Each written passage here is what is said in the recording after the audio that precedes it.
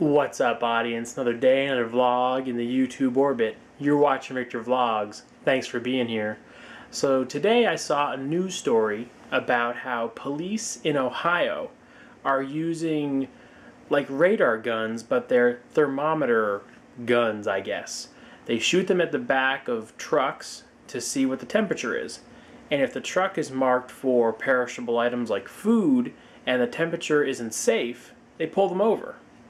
And then what they'll do is force the driver to open up the back, and then they'll check the temperature of the contents of the back of the truck.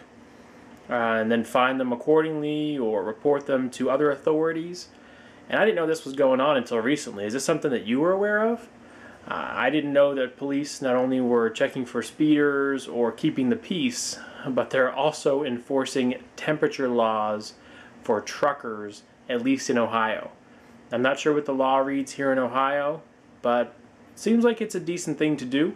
I like to know that my food is transported safely. What do you think about it? Let me know in a comment below. Thanks for watching Victor Vlogs. Awesome!